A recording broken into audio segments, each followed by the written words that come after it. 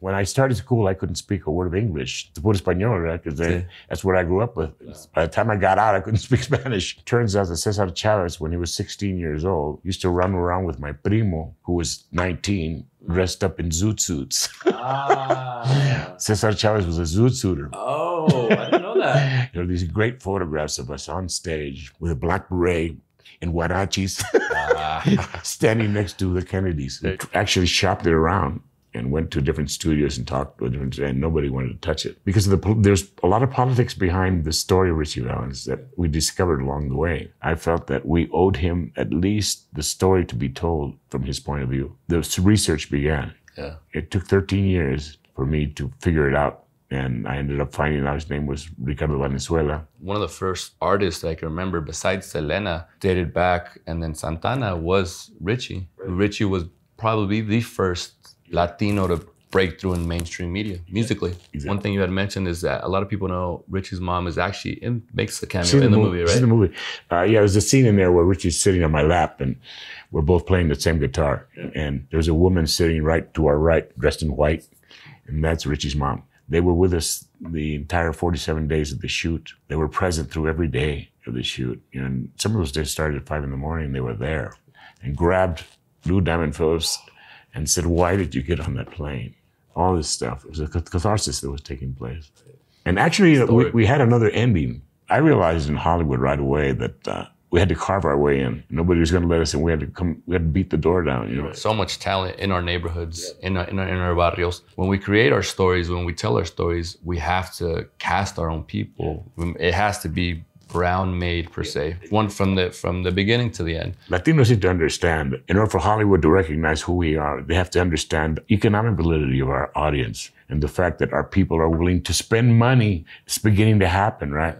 But it's taken years, man. The future is really important in terms of where we go from here, you know. Now that we've got our foot in the door, it's the question of what happens from here on out. And a lot of it has to do with the kind of stories that we tell. We need to focus on ourselves and we need to tell our own stories.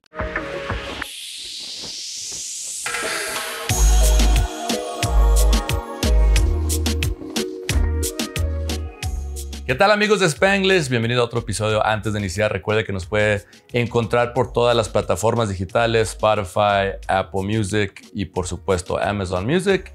Y claro, en YouTube.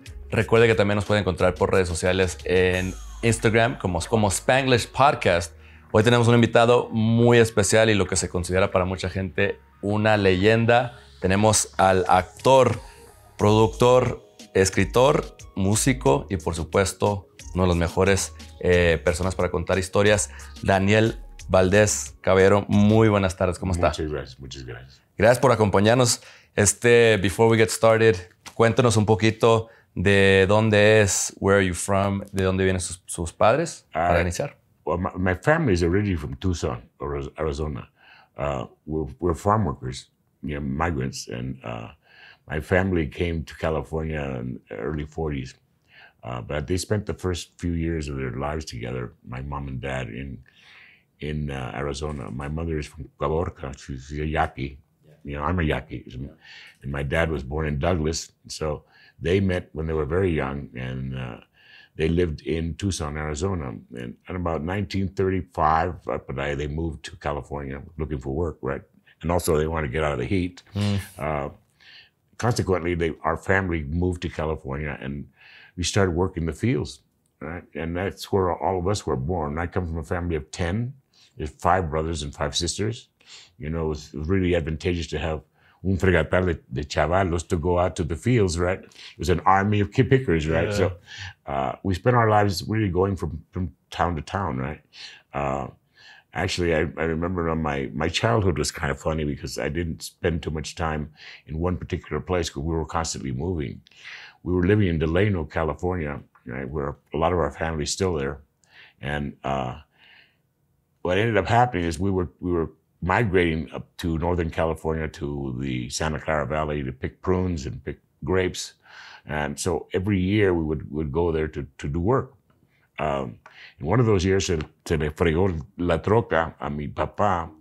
And so we had to stay, and we lived inside an orchard in an army tent, right? And that's where, and that's where I started school. Wow.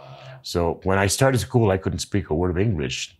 To put Español, right? Because that's what I grew up with. By the time I got out, I couldn't speak Spanish. I mean, it took 16 years for them to wipe my head clean. Right. But so I grew up as an urban, really a figure, you know, and watching the urbanization of San Jose take place, because it was mainly an agricultural place, puro field, you know. And so we spent the early part of our lives from the 50s into the 60s working in these ranchos around San Jose, constantly coming back to the valley to visit our families, right? And in the process, this man named Cesar Chavez, right, decided to go ahead and start a strike. Right. Well, I found out years later there was a connection between my family and Cesar Chavez. It turns out that Cesar Chavez, when he was 16 years old, used to run around with my primo, who was 19, dressed up in zoot suits. Cesar Chavez was a zoot suiter. Oh, I didn't know that. Nobody does. You know, there are these incredible photographs of Cesar Chavez with my cousin dressed up in the zoot suits, you know. And of course, Cesar was dating Helen, who became his wife. Mm-hmm. So there was a connection there. And I found out from Cesar years later through a story that I'll get to that one, but he was telling my son that he used to come and hang out in my grandmother's house and my mom's house, right? And my primos were there, and they were coming to eat tortillas. Se comían todas las tortillas. So my mother always knew him as a tragón. Venía a comer toda la comida. Yeah. And so there was a connection there. I didn't realize it was there. So when I went back to Delano in 1965, 66, I was 17 years old. I just gotten out of high school. Right. I had been a troublesome juvenile delinquent up to that point, giving my mother and father a lot of headaches, you know, and they were very concerned that I was going to end up in jail, which I almost did. You know, I was running around with a lot of bad people. So she said, you need to go away. You need to go grow up somewhere. And the Teatro Campesino had just started. It was just a small group. And they had come to my mom's house for Christmas.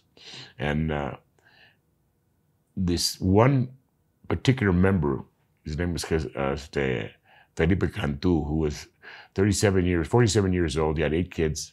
He was one of the members of the Teatro. Right? He happened to be one of the actual scabs in one of the fields that we actually got out, and he joined the Teatro. Right? He sat me down and he said, ahora es tiempo de ser hombre, right? He said, vente conmigo, vamos para Teleno. And I didn't want to go back to the valley. Yeah. You know, I was an urban kid. Yeah. What am I going to do in the fields, right? So I consented to go and spend 3 weeks with my brother, who I hadn't seen in 10 years. Wow. In the process, his life had totally changed. He went to San Jose State. He got politicized, became a playwright.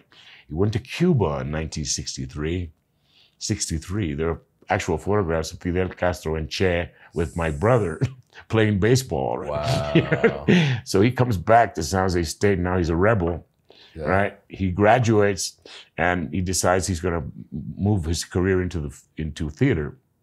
He ended up joining the San Francisco Mime Troupe. He worked with the Mime Troupe for over about a year. And then he got this calling to go to Delano to help Cesar Chavez build the union. Wow. Your brother? Yeah. So he went there, and in the first 6 months, and we were getting news about his exploits in Delano through our family, because a lot of the ranches that they were picketing were ranches where our family was actually working. My tío was one of the contractors that got picketed, that got hit with the huelga during that whole period. So he called my mother up and says, ¿Qué está haciendo este mujer? Está fregando todo. He's ruining everything. Yeah. So it was this funny thing that was taking place. So on Christmas, I said, okay, ahí vamos. I took my guitar and I went. Right. With the idea that I would be there for 2 or 3 weeks at the most. I never came back. Wow. You ended up staying. Yeah, and so my life evolved and totally changed. And next thing I know, we're on a national tour. Yeah. And we went to the Newport Folk Festival in 1969. We were invited to the Newport Folk Festival. And that was in Rhode Island, right? Yeah. Monstrous festival.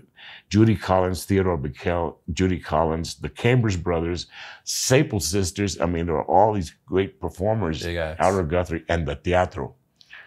the Teatro was invited to come. Biggest ones. Yeah, so I almost in our van, all squeezed into our van, 6 to 7 of us with props and everything. I was told, como la pizca, We went to Rhode Island and performed. And the amazing thing was that there was 83,000 people there the night that we performed. It was a mind-bending, absolute. The whole tour was amazing. It was a 3.5-month tour that took us from Rhode Island. We went to New York, and we were at the Village Theater in New York, and we were a big hit because it just turns out there was a labor strike taking place between the workers from the social department. The social workers were fighting against the employees. They came to our show. There must have been 2,000 people. And se agarraban in the middle of the show. No way. They were screaming at each other. Literally, the manager was up in the balcony. and so we had to stop the show right in the middle of our show about hermanos. No, tranquilos. So we went from New York. We got a lot of attention. It turns out that Newsweek magazine came and caught us performing. They were amazed by our show. And so they wrote a story about the Teatro Campesino being in New York. We were in Greenwich Village, right? And then we were invited to go to Washington, D.C., because we had been invited to perform in the House of Representatives in Washington, because Hubert Humphrey, who was running for president, invited the Teatro to come and perform. Wow. So there we were, and we stayed at the Watergate Hotel. It was crazy. It's really crazy. A bunch of kids from the field. Yeah. Yeah. So we performed. There was a subcommittee of migratory labor, they called it. There were 5 senators, the Kennedys, Senator Yarborough, Senator Williams, and they were our hosts. And so we performed in the quad at the House of Representatives in the open. And of course, they were amazed, right? But they were really rooting before the Teatro and the fact that the union was making so much impressions, right? There are these great photographs of us on stage. I'm on stage, I'm 17 years old, with a black beret and huarachis, standing next to the Kennedys. There you go. Right? So we were there for a week, I think, in Washington. Then we went on to go to Detroit. On our way to Detroit, the National Guard was on the freeway stopping all the traffic because it was on fire. The riots had broken out. And so we were detoured and we were sent to Chicago. We went to Chicago, performing St. Mary's Church. And we went back to Detroit because we couldn't mess up the performance schedule, right, and performed in Detroit. The fires were still going, the riots were still happening. Then we went to Omaha, Nebraska. We were in Omaha, and we started touring our way back. We ended up in Denver, hosted by the Crusade for Justice, Corky Gonzalez. Corky. And that's where we first met. And we became a family here. It was a big deal for the Teatro. And this is my first year of me being there. Wow. Right? Long story short, the following year, we were in Europe. I got to go to Paris. I turned 18 in Paris. Yeah, we performed in the University of Sorbonne in Paris. This great playwright, Antonio Buñuel, I think was his name, hosted us there. So we performed. There was 2,000 people in this beautiful, beautiful theater. And then we started picking up performances. We're at the University of Fresnes, which is at the bottom area of Paris. And so we were in Paris for about 3 weeks. And that was our first contact with the international audience. And again, it was the Teatro Campesino. We didn't know whether we were going to find an audience or not. Well, the French embraced us, and especially the working class, because we ended up performing for the Peugeot workers in a factory outside of, and there were like 2,000 workers. And, our Teatro used these cardboard signs with the names of the characters on this.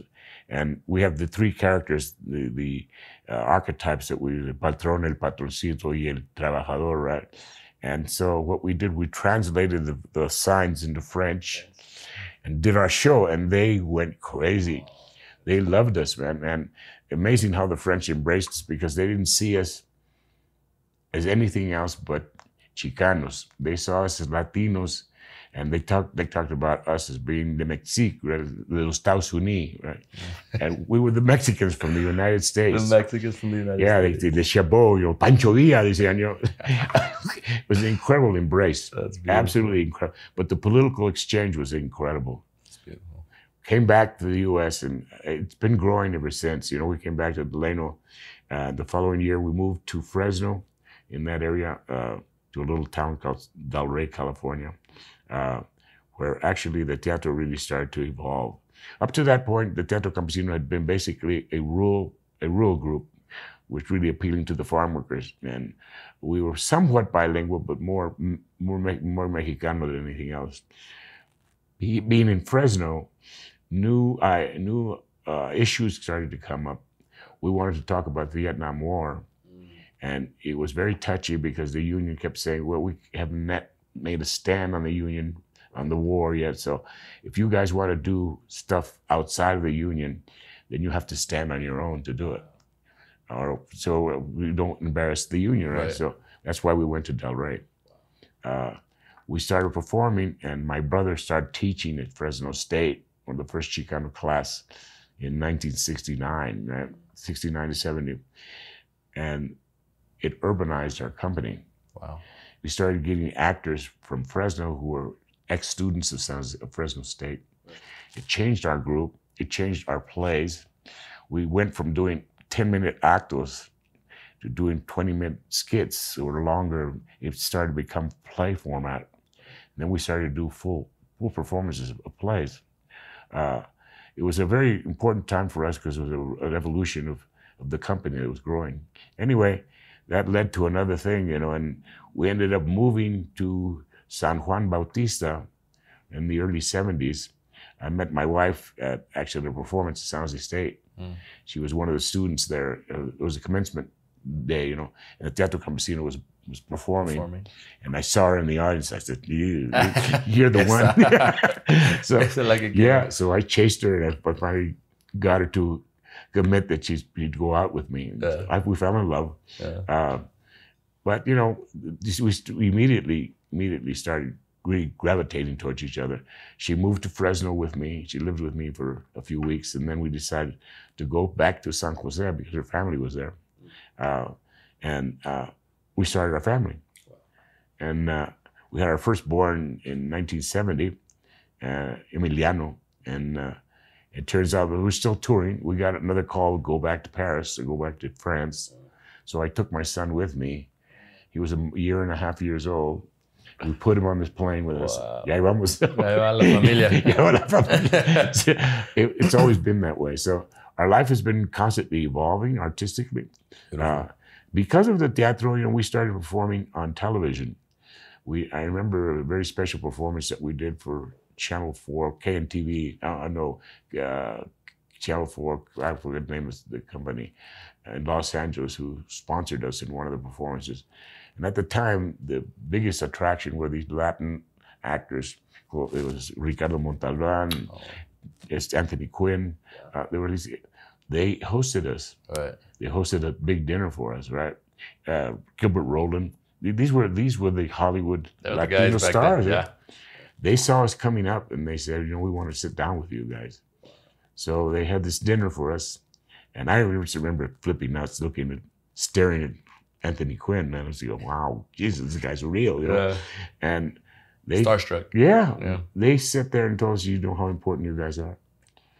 The weight of responsibility that you guys have to represent our people and how difficult it is in Hollywood to get any kind of recognition for our work.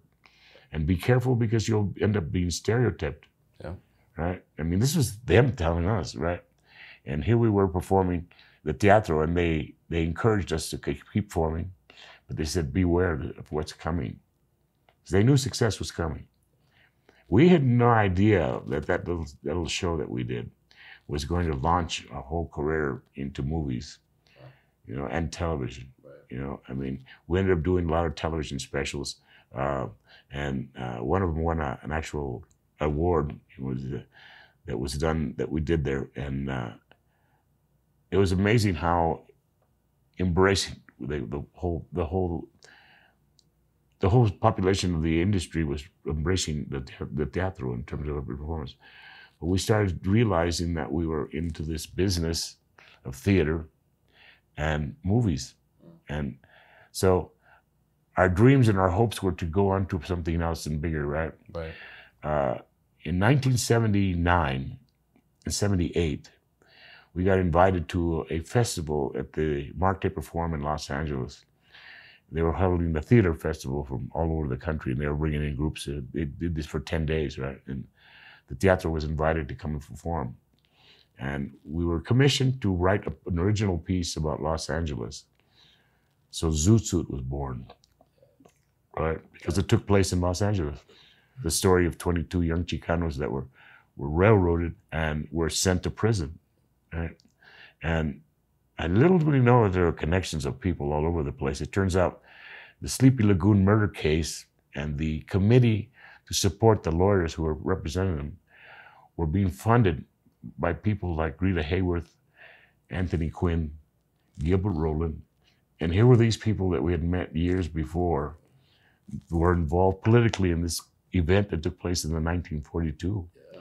So there was these tremendous connections. It's all this connection. Yeah. And so it was amazing. Anyway, I'll go on forever. No. I mean, we're definitely, we want to dive into that, just the whole thing about Zoot Suits. Pero just to backtrack a little bit, because aparte del teatro, I wanted to touch on how great you are musically. De donde nació, I guess, this passion for music and how that led into this, I mean, further down, like in the 70s, into the Mestizo, which was an amazing album. Thank you. Actually, I learned to teach. I taught myself how to play a guitar. Right. I had this. I've always had this thing about being a musician, and it turns out that I'm fifth generation musician in my family. My grandfather used to play, and so my uncle also played. My mother and father used to sing on the radio. Right. So the music was always there, and I had this inkling to want to become a singer, right? In the second grade, I was Elvis Presley. I came out and did a lip sync. You know, my brother painted the palacas on me, and I came out and did the number, right? Yeah. So me pegó, man. I love the idea of the audience. So that's where it was born. Okay. Because, I mean, further down the line, obviously, you came out with the album Mestizo. And that also led you to perform with some amazing acts to this day, right? Some legends on stage. Yeah, I mean, I was 73. I did the album with A&M Records, and it was a result of Herb Alpert, who was the A in A&M, right? Okay. Yeah, their name is Moss. It's Albert and Moss. Oh, okay. That's how you get A&M. Okay. They were a big company, and they had a lot of hits at the time. I had done a special for KCET, which is a PBS station. We did a live simulcast broadcast of a concert. We brought an audience in and they shot it, right? And it aired. It was a special kind of airing because you could turn the sound on your TV and turn up your radio and hear it in stereo. Wow. It was a big deal. Wow. It was the beginning of Midnight Special. That's where Midnight Special was born. So it aired. We got tremendous response. People really loved it. But there was a guy named Herb Alpert who happened to be watching. He saw the performance and he said, I want this guy on the label. Wow. So the next thing I know, I get a phone call saying A&M Records wants to sign you. So one thing led to another. Yeah. You know, I mean, it was funny. First Chicano album. Yes, first Chicano album in 1973. And the only label. other Chicano act was Cheech and Chong, who we'd become friends with in 1972. Yeah. So we hit it off. We were close, very close. We were the only Chicanos on the label. Yeah. But it was a really important time. But that's where I started meeting some incredible people. You've been on stage with Santana, with Linda. Tell me how you crossed paths with Linda. Linda actually was a very special kind of a person. You know, we kind of look at each other as family because our history kind of goes back. It turns out that Linda's godfather, Lalo Guerrero, who was my dad's second cousin, is also a tremendous writer. He wrote tremendous songs. He baptized Linda, right? And so he was his godfather. Well, there was like this funny family connection. Linda and I finally hooked up in 1979, 780, when we screened the we had the premiere of Zoot Suit at the Cinemark Dome in Los Angeles, and after the performance, I was being mobbed by the paparazzi, and so they led me into a room where I could hide, and Linda was in there, and we finally met face to face. We established a strong friendship relation right away, and we said someday we'll get a chance to work together. And years later, I mean, this was 1981. I get this call from Linda saying, "I'm working on this. I want to do this Mexican album. Will you help me?" And I had convinced her to try and work with me on another piece prior to that, where we were doing a special theatrical piece for KQED in Los Angeles. And I said, "Would you be willing to sing one of the songs for our show?" Which was a long shot. I didn't think she'd do it. She said, "Yeah, I'll do it." So she came, and I got to work with her because I was the musical director. And so a strong musical relationship started. And she ended up performing in the piece. We ended up performing about 5 different musical pieces, songs that we sang in the show. And what we both realized is that we worked together really well. Yeah. And our voices blended really well. Right.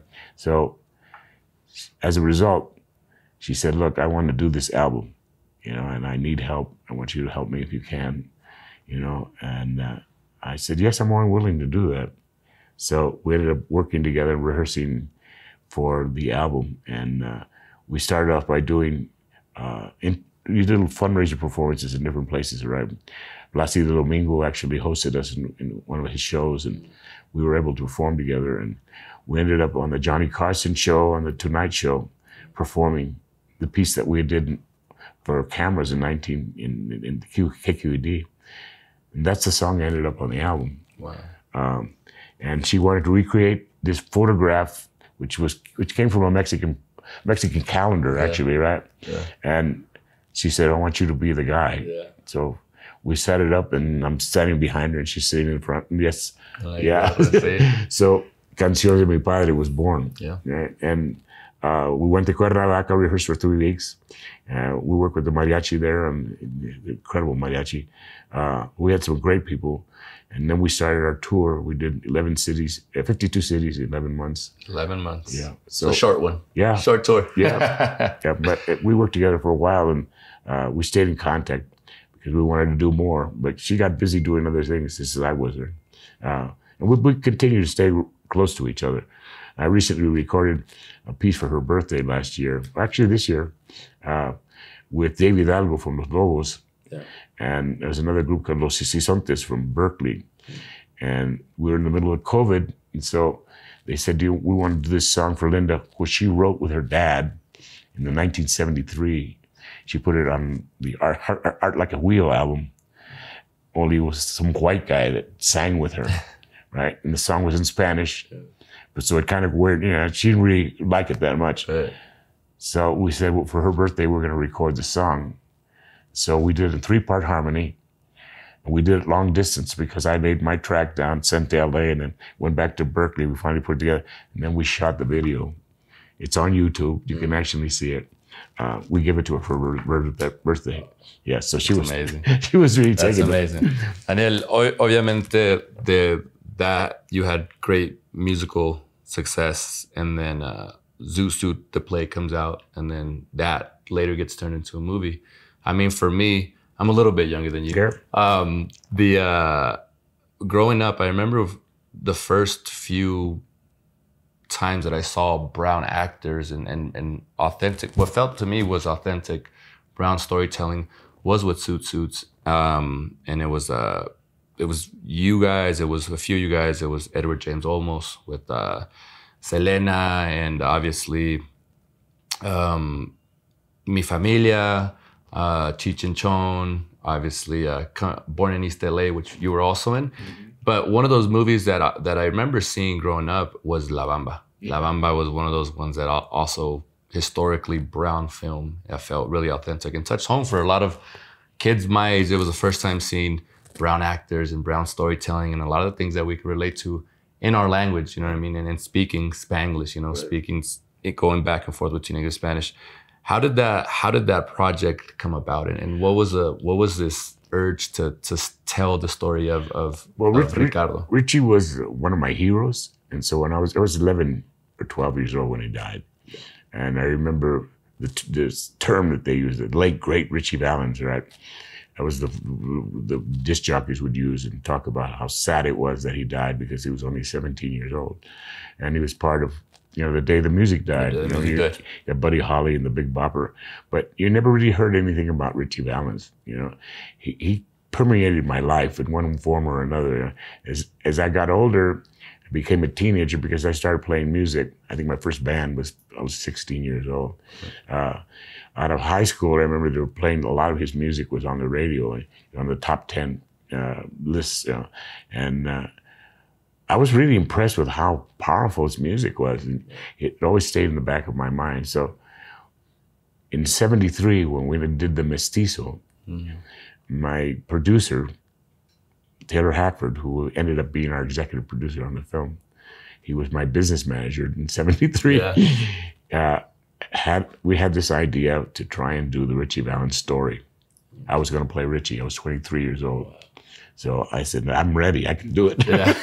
So we actually shopped it around and went to different studios and talked to different, and nobody wanted to touch it. Nobody wanted to even think about funding it, right? What do you think that was?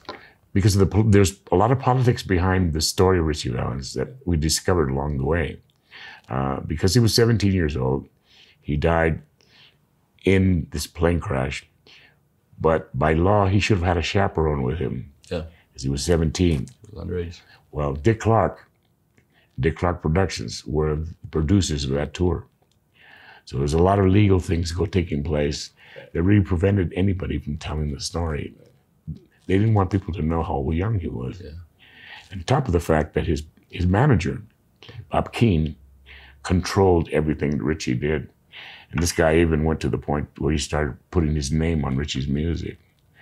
He was sharing his name, and he had legal right to some of the songs that he wrote. I mean, and he was exploiting Ritchie beyond belief, And I found this out along the way. Yeah. When we did Zoot Suit in New York, we're on Broadway. My brother and I had all these discussions and these dreams that we had of doing musicals, and we had talked about doing the Ritchie Valens story, but never had a chance really to think about how we were going to do it.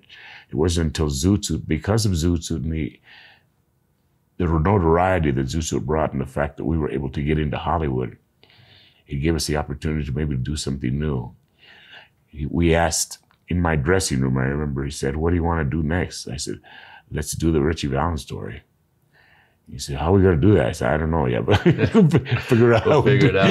Yeah, I felt personally indebted to Ritchie. I felt that we owed him at least the story to be told from his point of view. So the research began. Yeah. It took 13 years for me to figure it out. And I ended up finding out his name was Ricardo Valenzuela, and that his family was from Pacoima. And you talk about divine intervention. I mean, it turns out his family lived 16 miles away from me in Watsonville. It was crazy, man. It was really crazy. So we got to be friends with the family. And it took me 5 years to convince them to let me try and do the story. And at that point, we had a lot of interest. Taylor Hackford, I tell you, my friend, who now had become a golden boy in Hollywood. He had Academy Awards like you couldn't believe. And I told him I have Ritchie's family. He said, "What?" He says, "Yes, I have Ritchie's family." He said, "Okay, let's do this. Let's knock it down, right?" So we started negotiations with the family, and we had to get into the reality of Ritchie's life, which was complicated because a lot of illegal things were taking place. The family wasn't doing very well. They were living in this little ranch in Watsonville, and they were basically Mexicanos, Mexican families, living, struggling, trying to stay alive. Connie, Ritchie's mom, the matriarch of the family, kept everybody together. She enshrined Ritchie. There was always a shrine. And as a matter of fact, I went to her house, and on the wall, there was a tremendous shrine to Ritchie. So, but I felt the 30 years of pain in that family the sisters and the brothers talked about losing their brother, you know. So it became a personal thing with me, and I ended up really becoming part of the family. Yeah. We finally got a chance to sit down with the Hollywood people and explain to them it was a complicated story to tell, because there were a lot of legal problems, you know. Mainly, there was no control over the music because the producer owned it. Yeah. And so the family had story rights, but there was no music rights. You can't tell the story of Ritchie Valens without music. Well, again, divine intervention. Turns out, in 1959, the copyright laws changed from 1959 to 1960. In 59, up to that point, a copyright was only good for 25 years. You had to renew it every 25 years. Right. In 1960, it changed to the life of the artist plus 50. So we caught it just as it changed over, and what happened was the rendering reissuing came up right around the time we were working on the film. Perfect. So we convinced the family not to re-sign with the producer. Right. And they were concerned because they'd never experienced anything like that. Yeah. We told them it's going to change your whole life. So we got 100% of that publishing back to the family, which changed everything for the family. And we gave percentage points to the family. So they had a piece of the movie. They were involved with the movie from the day one. I mean, all the way up to the premiere. I mean, even Connie went on the Today Show. Yeah. She was on a national tour talking about Ritchie. But the Bamba was something else, man. It was an incredible event. I want to speak on the movie because it's such a legendary movie, and I think the whole process, how you said it's a lot of people don't know how many years it took to create that movie. I think for a lot of us, one of the characters besides Ritchie, obviously, that was incredible and that always stood out was because of his style and his persona was Ritchie's brother, Bob. Yeah. How did you meet Bob, or how did you finally get him to come along to finally be a part of the movie? It was because of Bob that a lot of this happened, you know. I happened to meet Bob and his brother Mario one night when I was researching the project, and I still wasn't sure who was what. I got a phone call from a friend of mine in San Juan Bautista who was a bartender at the bar there, and it was Halloween night, and everybody in town knew I was working on the Ritchie Valens project. I was going to do it as a musical, right? I mean, the idea of doing a film wasn't there yet, and so I get this phone call in the middle of 11 o'clock at night, and she says, "Listen, you need to come over here because there's two guys here who say they're Ritchie Valens' brothers." I said, "No, but there's no way. That's it. You know, they're probably some phony guy. You know, I had run people saying, yeah, he's my cousin. You know, but never anything real." And so I could not let it go. I said, I got out of bed and I said, I gotta go. Yeah. So I went and I met these two guys, these two bikers, Bob and Mario. These long hair, right? And they're sitting there and they said, "Okay, we heard you were looking for us. Why do you want to do this? What do you want with my brother? So, and why do you want to do this?" So I said, and I told him, "Look, I'm an actor. I'm a film producer. I want to do the story of your brother because I think he's important. He's important to all of us." And they said, "Yeah, well, we've heard a lot of that before, you know." It turned out they've been ripped off a lot. So there was a lot of animosity there in terms of trusting anybody. We talked for a good half hour, you know, and they said, you know, "Why do you want to do this?" I said, "Because it's important." I said, "Your brother is an icon and he cracked the ceiling on rock and roll music. He is identifying with the first contribution of Chicanos into the national stream and left a mark, a rock and roll mark that it never could go away." And I said, and aside from the fact that he was only 17 years old, and nobody knows who he is. Nobody knows who Valens was. His actual name. Valenzuela. Yeah. So they listened and they said, "Okay." He said, "We'll be in touch." Yeah, Ivan, you know. I said, "Well, who knows if they're real or not?" Yeah. You know. 2 weeks later, I get a knock on the door in my house, I open the door and there's Bob, Mario, and Connie, wow. Ritchie's mom, standing in my door. Wow. Yeah. And they came in, and that's where it began. That's where it actually began. That's where it started. And I think that the beauty in that, Don Daniel, is when we think of Chicanos or Mexican Americans in this country, there's been very few artists. Now, obviously, there's a lot, right? Now in mainstream media. But one of the first artists that I can remember, besides Selena, dated back, and then Santana, was Ritchie. Right. Ritchie was probably the first Latino to break through in mainstream media, musically. Exactly. Yeah, so that alone was incredible. Speaking on the movie, what I found interesting was also that Ritchie's mom, the scene where she says that she's also Yaqui. Yes. Which was incredible. So that was his bloodline as well. Yes, it's our connection, man. Yeah. And they were farm workers. Yeah. You know what I mean? That's probably why they family felt okay with trusting us, you know. There was a little unsureness because we were Hollywood to a certain extent, right? But we didn't look Hollywood. So the one thing I think that convinced Connie was that we were a family, and they found out who my brother was, and I brought my brother into the picture, and things started to happen, right? And and of course, the first thing I did was I called my friend Taylor Hadford and said, we want to do this movie, and he said, yeah, let's get the family to sign. Yeah. So I spent the 5 years trying to convince them. Finally, they said, let's do it. Let's do it. But it was Bob who was really the spearhead. Yeah, and helped us push this thing through. So he was along for the whole process. One of the scenes that are really famous in that movie is that those dreams that Ritchie was having. Was that a real thing when he would picture the plane falling? Yeah. His friend got killed.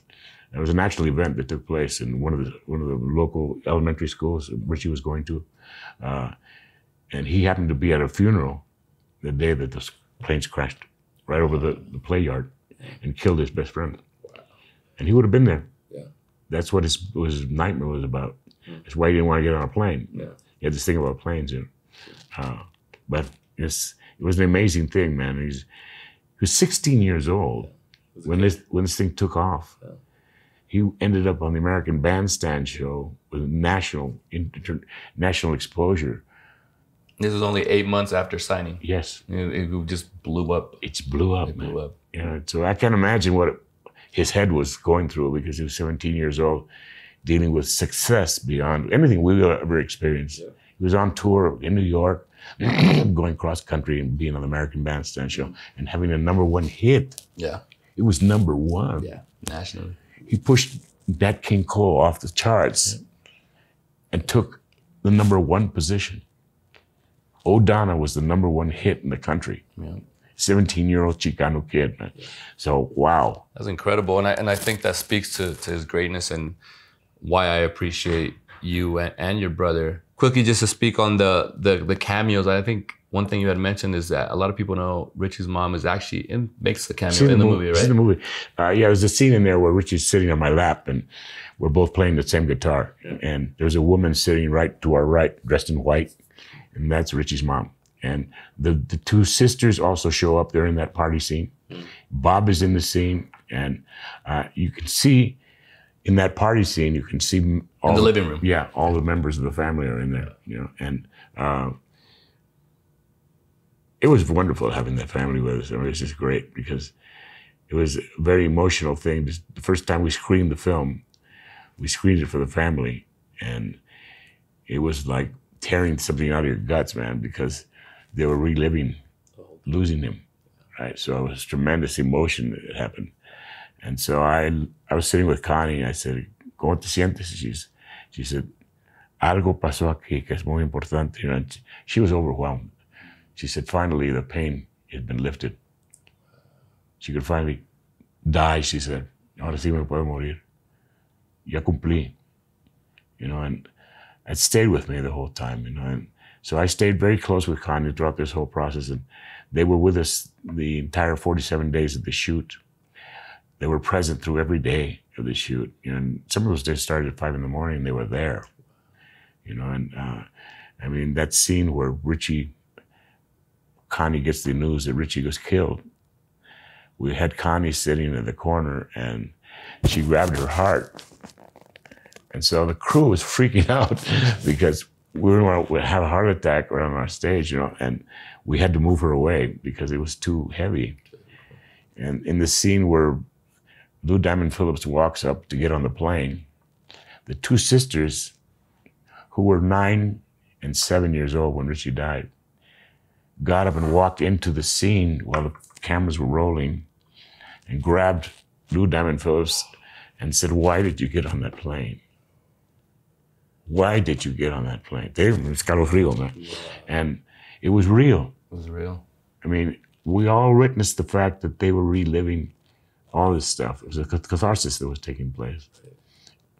So, I mean, the film, what it meant to them was so very important because America finally said, look, we embrace your son. We recognize who he is. And we give you our love and our support. And that made all the difference in the world, you know. Finally, 6 months later, you know, Connie calls me up in the middle of the night. She goes, "Ya me voy." I said, "Where are you going?" She goes, "Ya voy con Ritchie." She died next morning. Yeah, 6 months later. Yeah. After the movie. After the movie.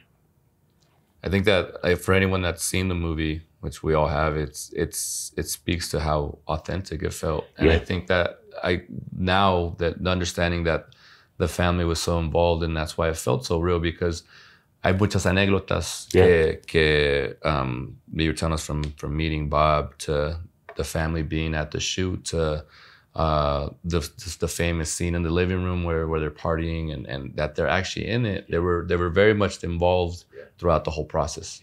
So that's why it must have felt so real for them, and it must have been reliving the whole thing. Yeah, it definitely relived it.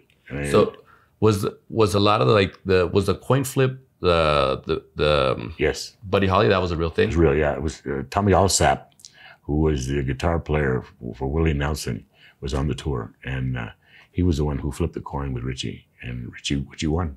Yeah. You know, and it was because Ritchie had the flu. He was sick, really sick, you know, and the heater had broken down on the bus, so they were getting frostbite on their feet and on their hands, yeah. And they were on their way to their next show, you know, and the idea of Buddy Holly came up with the idea of chartering the plane and going to the next gig so they could be there in time to wash their clothes and take a little time to sleep. Otherwise, they were going to be in that bus another 27 hours. Yeah. So Ritchie said, "Yeah, I'll go." You know, he didn't think he was going to win the toss, you know, and he won the toss. But the phone call ahead of time, the phone call between Bob and Ritchie was real. That was a real thing? It was a real thing. To call and make up for the fight? Yes. Yeah. I mean, that's why I say we're pulling stuff out of reality. Yeah. You know, this is real stuff that happened. You know, we didn't have to make it up. I think one of the most famous scenes in movies is that scene where he screams out, where Bob screams out Ritchie's name. And where was that shot on that famous hill where they had like that flashback? They're running up the hill. And the scene where you see Ritchie in the garage playing. Yeah. That's the area where we shot it was in, was it in Newhall, right outside of LA. It's right outside of Pacoima. And it's an old barrio, you know, and we picked it because the garage was so beat up. We wanted to shoot the scene there. Well, right next to it was the river and the bridge. Yeah. And the cinematographer said, "We got to come back here and shoot that scene." That scene is so. And actually, we had another ending. Really? Yeah, I mean. Which was what? Well, what happens is after he says Ritchie, right, we dissolve, and what we see is the real Bob on the motorcycle coming up the hill where they ran up as kids. Like to reminisce. Yeah, and you see him as he really is now. Wow. Right? And he dressed as a biker. Yeah. And we shot it. Yeah. We actually shot it. Yeah. But because Bob wasn't an actor, we couldn't really give him any lines. So all we were going to do was just show the picture, right? Yeah. And we're going to end the actual movie with him talking to Ritchie at the top of the mountain, saying, "It's over, bro. Your story's been told." And that's how it was going to end, right? Wow. I got goosebumps. Yeah. What happened? Why didn't that go in the movie? What happened? Well, we actually tried. It didn't work. It took us in another direction because the story wasn't about Bob. Right. It's about Ritchie. It's about Ritchie. And actually, it was my youngest daughter who plays Ritchie's sister. She's in the film, right? Yeah, she's the little girl. On the motorcycle. Yeah, she was 11 years old. She got casted in the movie. She came up with that. She goes, "No, you need to go back to La Bamba. It has to end on a good note. We can't leave people with that pain in their heart." Right. So we cut in, boom, it happened. Do you still have that scene? Yeah. Okay. Yeah. We might have to bother you for that. I think just to wrap up, Don Daniel, one of the things that why you and the story of Ritchie, of Ricardo Valenzuela, are so important to Chicano history and Latinos in general, is that we are underrepresented, right? I feel like we're underrepresented. So Ricardo Ritchie Valenzuela was, like we said, one of the first people to kind of break through mainstream media. What are some of the things that you encountered coming up in Hollywood and these things as far as racism? Oh, very heavy, man. You know, when my first album was released, I went to Tower Records in Los Angeles. I wanted to see how people were doing, right? And they had this sandwich sign out in front. It said, "Daniel Valdez, no relation to Juan Valdez." Juan Valdez was a character. They used to sell beans for coffee. Yeah. And it was a commercial. Yeah. So there was the fact that they put that out there, and my album was put in the international foreign section. You couldn't find my album. You had to look for it, you know. Yeah. So I started facing that right away, you know. I felt that, but I knew it was coming. You know, when I sat with Herb Alpert, he told me, he said, "Listen, we're going to do this, but you have to know what's going to happen. You know, I don't know how people are going to accept you." He says, "Because you're a face of a new generation that we need to recognize." And so I was a little bummed about some of the treatment I was getting, because I wasn't getting the promotional backing that I wanted to have, you know. And ultimately, I ended up booking my own tour, right? The promotion tour for the album. The album only sold 175,000 copies. It was only out on the market for like 20 days.